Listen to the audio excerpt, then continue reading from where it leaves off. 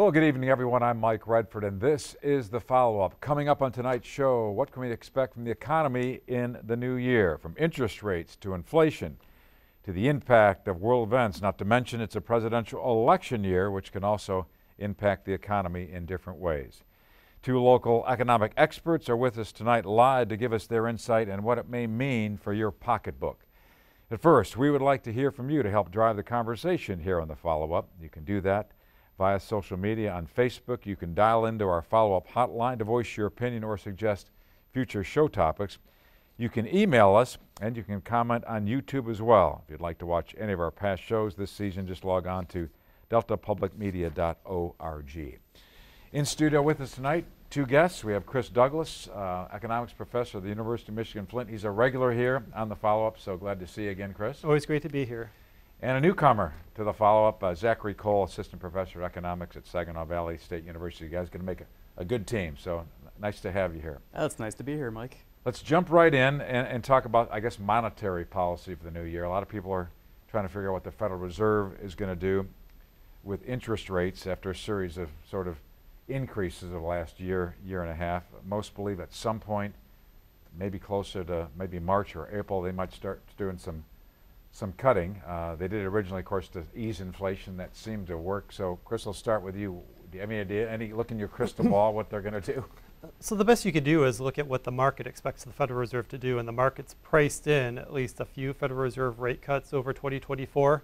So the market's thinking that inflation is slowly coming back down to the Federal Reserve's 2% target, which means the Federal Reserve shoots for inflation running at 2%, prices on average rising by 2% year to year. Inflation right now is about 3.5%. So the market's saying if inflation glides back down to 2%, that will give the Federal Reserve some breathing room to do maybe 2 or 3, maybe slightly more interest rates cuts to give the consumer perhaps some breathing rooms in terms of the high rates they're paying on mortgages and car loans and things like that. Yeah. What about your crystal ball, Zachary? Yeah, I think the Fed is also echoing that sentiment as well. They're going out and saying that we have achieved a soft landing. There's no need to keep increasing interest rates any further, that inflation's coming down, the economy is looking relatively strong. So I think in the future we could see, those interest rates start to decrease and go back to a level that we're more comfortable with. So define the soft landing. I kind of told you before the show, that's not a term I was as familiar with, and why you do. History tells us that the U.S. managed only one so-called soft landing in about 60 years. So define sort of soft landing, and what can we read into that if it's been 60 years since we've sort of had this soft landing? Yeah, I mean, it's very tough to do. So essentially we are trying to fight inflation without causing a recession to occur. So whenever you play around with one fundamental aspect of the economy, like interest rates, and you start to increase them to decrease inflation, the risk is, well, that's also going to cause a lot of investment to go away, a lot of people to stop buying houses, and consumption to go down. So naturally, a recession seems very likely. The soft landing is, let's decrease inflation without causing that drop in recession. That drop in GDP to cause a recession, and it seems like we have achieved a soft landing, which is a monumental achievement. So what are your thoughts on sort of whether or not we'll actually hit the recession? Some have said it sort of feels like it because the economy has been just at this sluggish pace, and that maybe the recession isn't out of the woods yet. Yeah, that's always the risk because recessions are very sudden, very hard to predict. You could go back to December 2007. Job creation was fairly robust, 106,000 or so new jobs created that month, which was pretty good for an economy that was largely at full employment. Then all of a sudden, January 2008, everything just totally falls apart for the next 2 years. So just because things are good right now doesn't mean things will be good moving forward. These recessions happen without much warning. I think that's what people are kind of worried about, because if you go back like the last really 20, 25 years, starting at the new millennium, 2001, we've had 3 recessions. 2 at the time were the worst recessions since the Great Depression, COVID, and then the Great Recession. So people's memories are pretty good to go back 20 years. They're just kind of like, well, when's the next shoe going to drop? We've had a lot of recessions, not a lot of economic booms going the other way. It kind of feels like we're due for something bad to happen. But there's no guarantee there's going to be a recession, which I think people's memories, coupled with the fact that interest rates are up, traditionally that has caused a recession. If you want to think about the opposite of a soft landing, go back to 1981 and 1982 when the Federal Reserve last fought inflation under Paul Volcker. That was a very, very hard landing. You have a recession where you have 10% unemployment nationwide, 17% unemployment in Michigan. So there's always that worry in people's mind that, well, given what's happened in the past, are we kind of due in 2024? Maybe we escaped into 2023.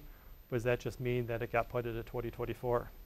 You know, my students use that same phrase, the shoe is going to drop. And I think that is like a pretty good indicator for how people feel about recessions and how they feel about the economy at large. And sometimes that's enough to cause a recession. If I think that we're going to have some economic hardships in the future, I might start saving more now. And if everyone's doing that all at once, it slides GDP back and we get a recession. Yeah, it's interesting how motion can play a role in this, right? I think before the show we were talking about, maybe your student said, well, we talked about consumer sentiment. Would they feel one way or another? If the Fed goes ahead and decreases the rate a point or two, or whatever you call it, a basis point, that might go, okay, this is good, or what do you call it, the economic vibe? Yeah. I think a lot of people are just ready for the rates to drop just a little bit. Maybe that convinces them to go out and buy a house. Yeah, that could be part of it. I think another part of it is that I think a lot of people are waiting for prices to get back to where they were before the pandemic. You know, we had the better part of 25 years with very low inflation before COVID and the inflation that set in. So people are like, well, how could you say that inflation is slowing down? My grocery bill is still going up. Well, inflation slowing down doesn't mean prices are falling. Inflation slowing down just means prices are still rising, just not as rapidly as before. So your grocery bill is still going up, just not as fast as what it was in, say, 2021. So that's not very comforting to people to say, well, look on the bright side, prices aren't rising as fast as they were. People kind of want things to go back to where they were in 2019 and 2020 before the pandemic set in, and that's just not going to happen. Inflation is just a tax. So when prices rise, your purchasing power, your wage doesn't go as far as before, your life savings doesn't go as far as before. And then when inflation slows down, you never get that purchasing power back. That's just a tax that is gone forever. And I think that is one reason why people's vibes aren't very good. They feel burned by the loss of purchasing power they suffered under the pandemic. And it's tough to know that that's just never coming back. Yeah, and those of us that are much older, I recall buying a house, 25, 30 years ago when the interest rates were 12, 13%. And so, gosh, when it went down to 3.5, how many years ago? Wow. And now it's up to 6, maybe below 7. I'm still saying that's not too bad, but those that maybe not as old as I am, it looks outrageous that it's 6.5, right? Sure, yeah. It's just kind of funny. And home prices haven't come back down. They shot way up during COVID. Right. When the Federal Reserve cut rates to 0 during COVID, that pushed the 30-year fixed mortgage rate down to about 3%. That's a great time to buy a house, which lots of people did, especially the people who are cooped up in a small apartment in a major city due to the shutdown. So the demand for housing surged during the pandemic, shot housing prices way up. Well, when mortgage rates started rising, housing prices haven't come back down yet. They're still at the pandemic high. So people who are in the market to buy a house are facing both a record high price on average, plus high interest rates, which just really blows up the monthly payment people would have to pay now if they buy a house compared to if they bought like in 2021. Sure. Overall, 2023 was pretty good compared to what we had economically. Inflation waned just a little bit. But in December, it did took a little blip up. The question becomes, is that just a one-time sort of thing that happened at the end of the year? Or could that be a trend? I guess we'll have to wait until the end of January. Any thoughts on what happened in December? Yeah, hopefully it's not a trend. Right. It might just be a hiccup. Right. It could have been caused by many things, seasonal fluctuations and spending habits. All of that could have factored into it. I don't think it's going to be a long-term trend. We're not going to go back up to 5%, 7%, because we're in a way different zone than we were back then. Sure. You're dealing with supply chain problems caused by Russia's invasion into Ukraine. Yeah, and we're seeing, globally things aren't exactly great right now, but nowhere close to as bad as they were, Right.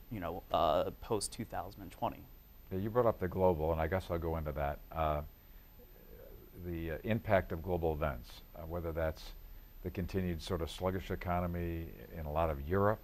Plus we have the conflict in Israel, we have the conflict on Ukraine. So when that call comes into play, how do you think how is it impacting us now? And if that continues, what does that do to us here at home? So it hasn't impacted us yet. So when Russia first invaded Ukraine, the price of oil shot up to over $100 a barrel. I think it was Memorial Day 2022. Price of gas was over $5 a gallon. So that was a real risk factor for the economy, because traditionally when there's an increase in the price of crude oil, that results in a recession. We had the oil shock in 73 to 75. There's an oil shock in 1980, oil shock in 2001. People kind of forget about that. The price of oil doubled between 2000 and 2001. Oil shock in 1990, the recession that cost the first President Bush his re-election. So that's a real worrisome sign that the price of oil shot up in 2022, given the history, but no recession followed. So oil is down a little bit right now. Gasoline is hovering right around $3 per gallon, nowhere near $5 per gallon. There's a worry with Israel-Gaza that the shipping lanes over that part of the world were being disrupted by Yemen, which is forcing shipping companies to move away from the Suez Canal, shipping around the Cape Horn in Africa. That could be a problem in terms of disrupting global supply chains, but that seems to have backed off. So the worry about these global events is that you could cause a massive disruption in the production of a key resource like oil, or disrupt global supply chains, which could cause a recession. Fortunately, that hasn't happened yet, but there's always that concern in terms of what's going to come next. Yeah, I'm optimistic. I think the White House has expressed concern. They don't want to be drawn into a larger, regional war that will cause that to happen, that will cause oil prices to go up even further. So again, optimistic, but it is definitely something that could spiral into a little more economic chaos for us at home. Yeah, and along that note, it is a presidential election year. Who knows what's going to happen with former President Trump? He resoundingly won the Iowa caucus this week, last night. Remains to be seen if he's going to be the candidate. But clearly he has said, if he is elected again here, he's going to start drilling. He's going to push combustion engines again, right? And I know the Biden administration continues to push the Green New Deal, the green package, and to kind of get us weaned off of all of this oil. So any thoughts on how that's going to play out? Yeah, I guess we'll have to wait and see. Yeah. I'm a big believer that the free market can kind of regulate itself. So whenever you get government intervention, either putting subsidies into certain areas, that perverts the free market a little bit.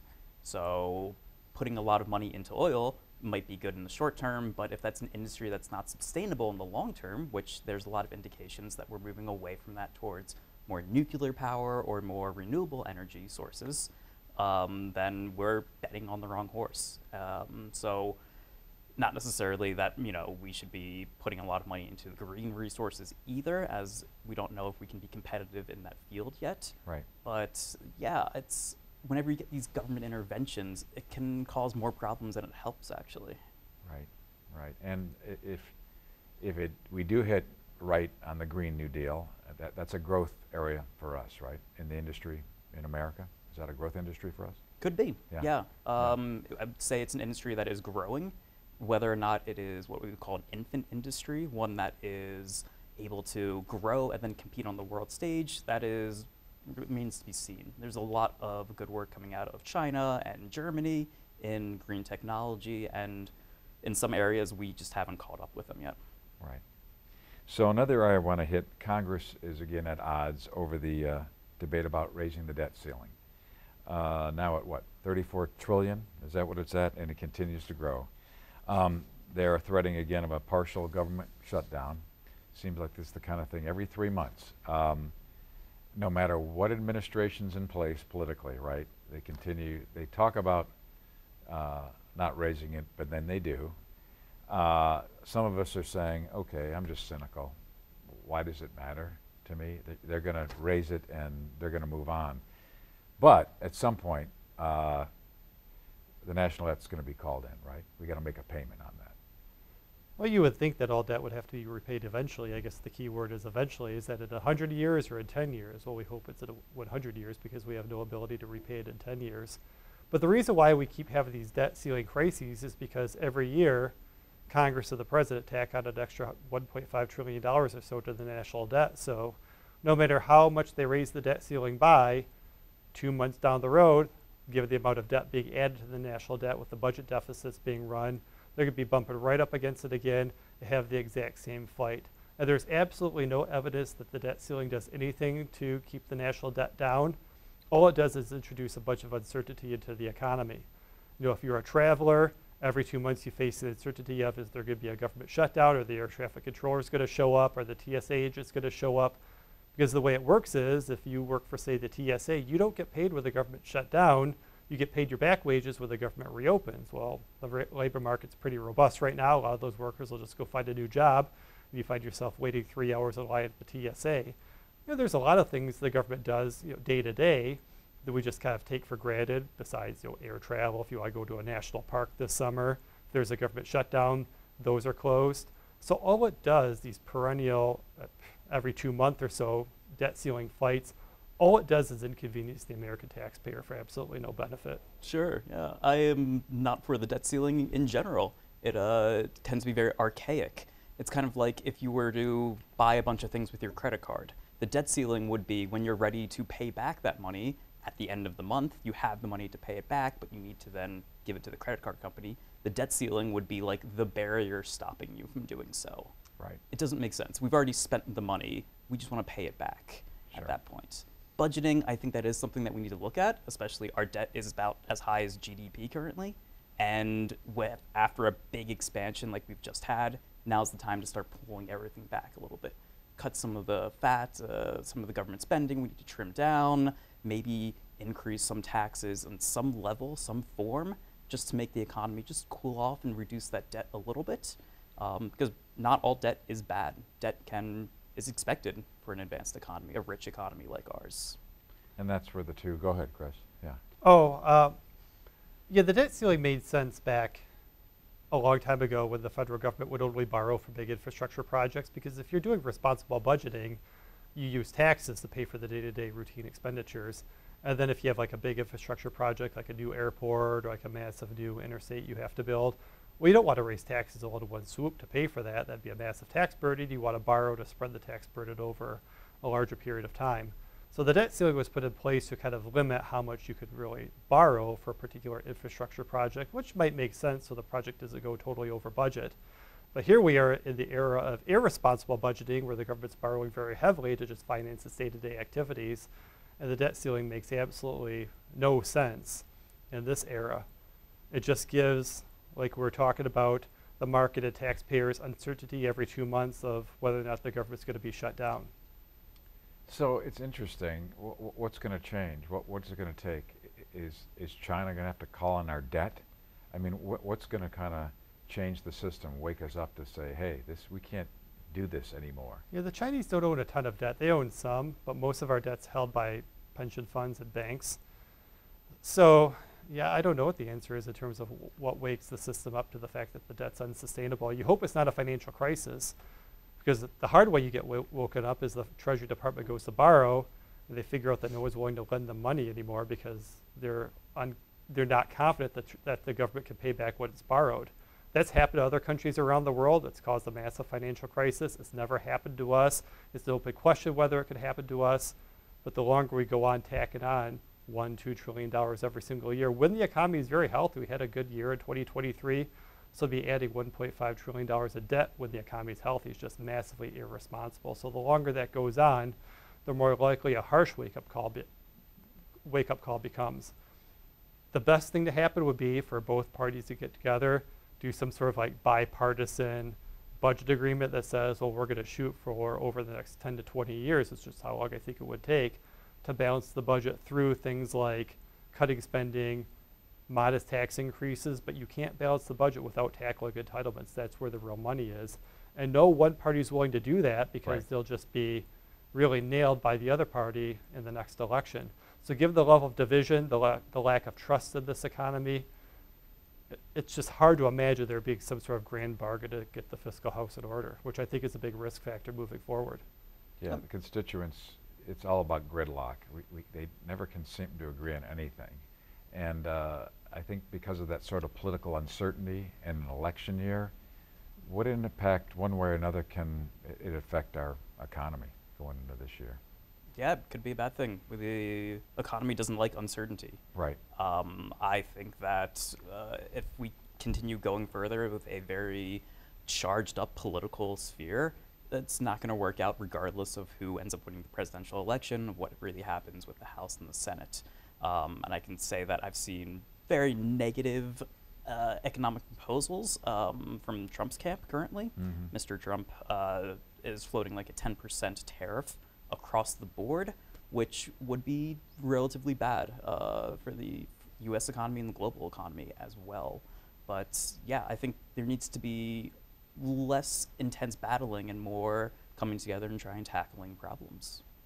Yeah, and then of course the former President Trump today, after he won in Iowa, talked about the first thing he was going to do was just go back and reduce taxes again. He's touting the fact that he had the biggest tax cut in American history when he was in office, which I guess you have to do some fact checking on that, but Yeah, clearly tell there's ya. going to be some wholesale shifting and changes if he gets back in, right? Yeah, I would say this is not the time for a tax cut when everything's doing well. Yeah, So stepping on the gas when you're already going 90 down the highway. right.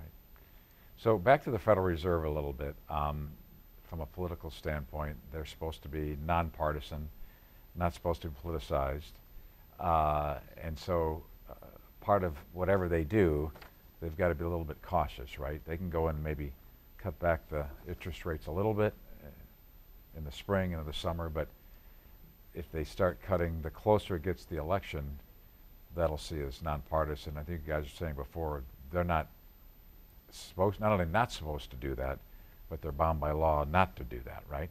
Yeah, absolutely.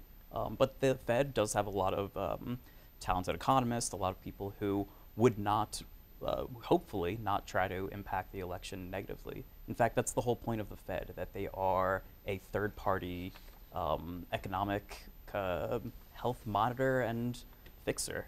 They are supposed to be insulated from economic pressures so that they can focus on long-term economic health. Right. So if something like that did happen, I think a lot of things would have to go wrong in the Fed first.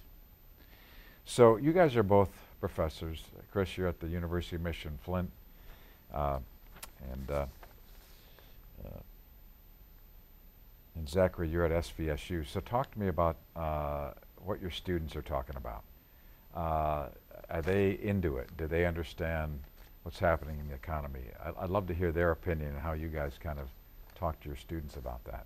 Yeah, they love talking about Yeah. economics. It's an exciting time to be studying the economy. It's scary. We're all terrified, I think. And my students show that anxiety every day. They're talking about the other shoe dropping. They can intellectually say that the economy is doing well and wages are going up, but they still feel bad.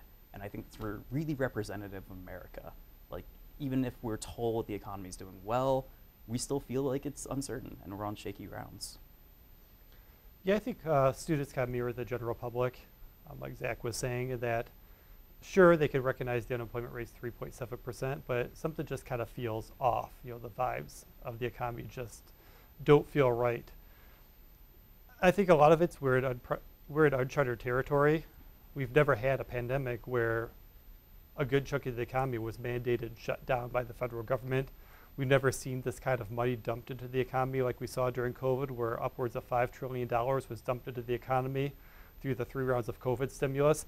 Adjusted for inflation, that's more than what the federal government spent fighting World War II, which is just amazing to think about. So we don't know what the long-term repercussions of something like that is. Coupled with the fact that we never got back to normal after COVID. We kind of hoped when we were going to have the quote-unquote 2 weeks to stop the spread. By May of 2020, things will be back to normal. We have May, the summer, into 2021, things aren't back to normal. And then things start to heat up on the geopolitical front with the withdrawal from Afghanistan, which was a total disaster, coupled with the Russia-Ukrainian war, coupled with the war in Israel. People are just kind of wondering, are things ever going to get back to normal? Because we are pushing 4 years from the first government shutdown, March of 2020.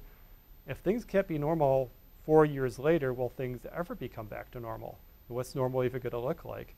So I think it's just this uncharted territory, coupled with the fact that something just kind of feels off, that's got people on edge. Plus, we're going to have a contested election in November. Best case scenario is, give it a 50-50 split in the nation. Someone wins narrowly, it's not contested, we have the peaceful transfer of power. But it just seems like the closer the elections get, one side refuses to accept the results of the election.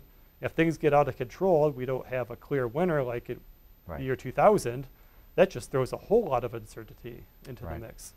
So back to your students again, is that generation afraid of debt? Do they understand debt? And I bring that up because here in the last week they talked about the amount of credit card debt is just through the roof, more than it's ever been before. So just wondering if that's a discussion you have with some of the young people in your classrooms. They are more concerned about their student debt currently. Sure, and that's legitimate, sure. Yeah, absolutely. Yeah. I would say overall debt levels, they're not horribly concerned, that there's more pressing things on their mind. Climate change, anxiety tends to be pretty prevalent, along with a lot of political anxiety, and social media has really thrown these kids for a loop. We can now scream louder than we ever can without ever, using our voices. Right. Each year in about 15 seconds as you look to 2024, what's your message to take away to the viewers, I guess? Cautiously optimistic given 2023, but always a little bit concerned about can the other shoe really drop. Okay. Zachary? Yeah, cautiously optimistic is a good way of putting it. Right. I would say that everything's looking good right now. Wages are increasing, and let's hope that trend continues. Yeah. Well, Zachary Cohle from SVSU, an assistant professor of economics. Glad to have you on, a first-timer. Hope it worked out for you. Yeah, it was great. Thanks for having me. Chris, always been on a few times for the U of M Flint, representing well. Guys made a good team. Thanks a lot. We'll have you back on again. Thank you. And that's our show for tonight. Be sure to join us again next Tuesday night for the follow-up right here at 8 o'clock. A statewide group commissioned by the governor has released its findings on how to reverse the state's declining population. So what did they come up with? That's next week right here on the follow-up. In the meantime, hit me up on social media or dial into our follow-up hotline. We'd really like to hear from you. Thanks for joining us tonight. Have a great night. We'll see you next week. Thanks for watching. If you enjoyed this video, please like, share, and subscribe.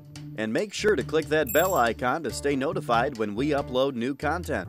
Videos like this are only possible because of viewers like you. To help support this channel, click on the link in the description below. We'll see you next time.